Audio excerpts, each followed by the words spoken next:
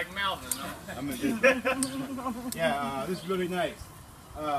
Could you just elaborate just a little bit more, 2 minutes, on that day of, to make it even more clear how people will get the numbers, know where they will fit. Yeah, well, this is going to be almost like a game where, I mean, going to a professional sports event, everyone will have, it'll be really assigned seating.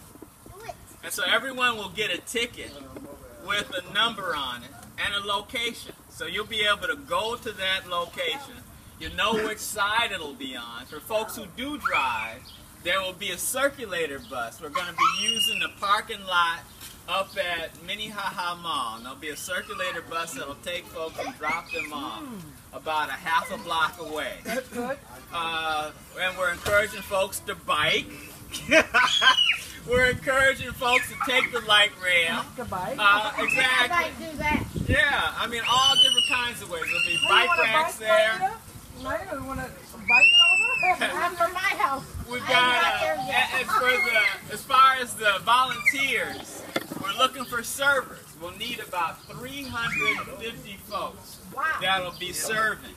And so we've got a choreographer who is working Sunday, September 14th. Sunday, September 14th. From 1 to 4 p.m. And where do you sign up for the service? You can go to the website. We've got information here to sign up as a volunteer for this thing. And we've got a choreographer that'll be working with all of the volunteers to help choreograph the moves from the serving stations to the table, to see this grand vision of this thing. Everybody moving in unison. So for people, like say if I see someone in the community, they don't have a computer, is there a phone number or like say at Aurora St. Anthony so they sign up and get Not only, I'm calling you, Aurora St. Anthony, and many of the other organizations here. Within the next 2 weeks, you guys are going to get an allotment of tickets that you'll be able to distribute. All right. And for the volunteers, though, I mean, for that specifically, for people who want to help and volunteer. Yeah. Because remember earlier I was asking about people who was asking me how to volunteer. Right. So if they don't have a computer, can they if do they it have for us? a number, we'll call them. All right. And I'll give you even flyers so you can help sign up those folks, too. So thank you all again. Can you stress, one more, stress again the importance of signing up to get that ticket? Yeah. Because they want 1,000, is it 1,000? 1,000 people from the neighborhood is what I want. Okay. 1,000 folks. 1,000 of your neighbors, friends, colleagues. So what is your plan if, God forbid, we have crappy weather?